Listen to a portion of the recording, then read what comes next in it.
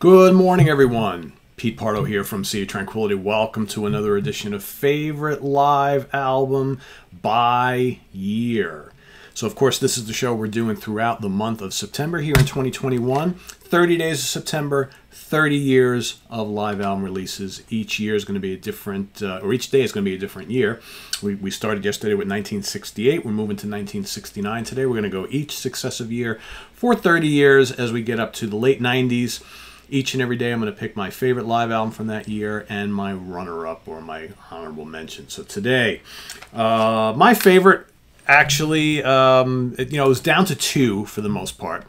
And I like both of them quite a bit. I think one, well, obviously I have to pick a favorite, right? So one prefer just a little bit over the other, but they're both pretty excellent. And any day I could kind of change my order on this one. But my winner was released in February 1969, recorded October 30th and 31st at the Grand Ballroom in Detroit, Michigan, released on Elektra Records. Of course, I'm talking about the debut album from the MC5, Kick Out the Jams. How many bands release a live album as their debut album? Right? How many times have you heard that? Doesn't happen very often. So these guys, of course, one of the most infamous bands from the Detroit area.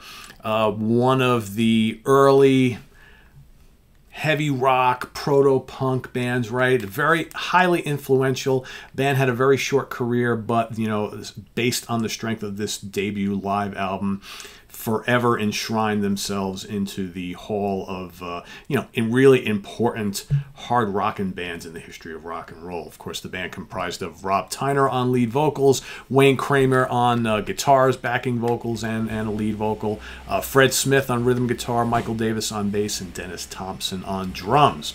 So, a brief album. It's only, 39 minutes long? I guess back in the day, that's really not that brief. But some excellent tracks on here. You got Ramblin' Rose, the raucous Kick Out the Jams, Come Together, Rocket Reducer number 62, Borderline, Motor City is Burning, I Want You Right Now, and Starship, the lengthy closer on the album.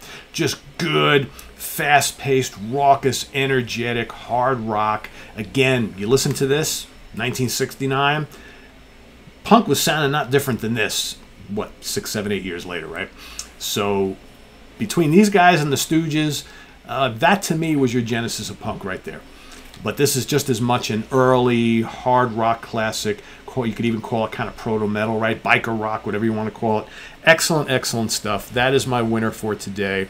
My runner-up, though, man, I almost went with this one, because I really like this album a lot. I think this band probably has better live albums, but this is their first official live album, released November 10th, 1969, recorded January 26th through March 2nd at various different places, released on Warner Brothers Records as a double album.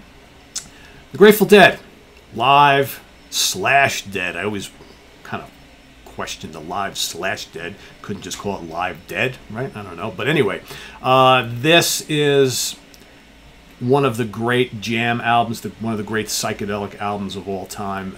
Here is the Grateful Dead exploring into those lengthy jams and psychedelic freakouts and things like that.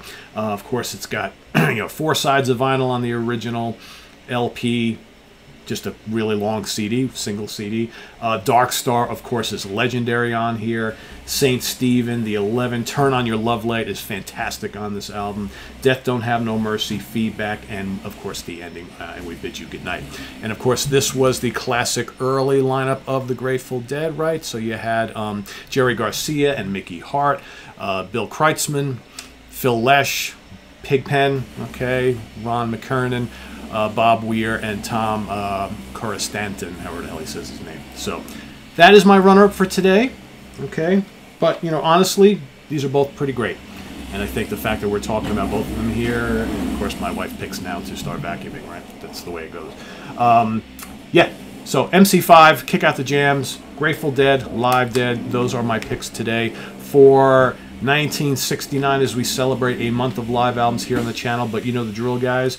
Down in the comments below, please list your favorite live album release from 1969, and you run up. And remember, I do want to clarify something, because there were a million people in the comments yesterday picking albums that were released like 30 years later, but they were from a recording from 1978 or 1968. I am going with release date on these. Okay, so that is how I'm playing this whole month. And there's a reason for that, because as we get into like the 80s, the late 80s, and into the 90s, not a lot of live albums being released, but a lot of legacy live albums, right? A lot of archival releases from the 60s and the 70s. So that's what you're going to see a lot of probably when we get to the 90s, right? Because there is that kind of like wasteland of no live albums, whereas the 70s, you had a live album coming out every week. So for a lot of you who are like yesterday, we're picking stuff that was officially released in 87 and 92 and 97 and 2005, but they were a 1968 recording. I'm not going that way, all right? I'm going with actual release dates on these. So that's how we're playing it here. So if you guys want to pick otherwise, that's up to you, but that's not how I'm doing it. So actual release dates on these.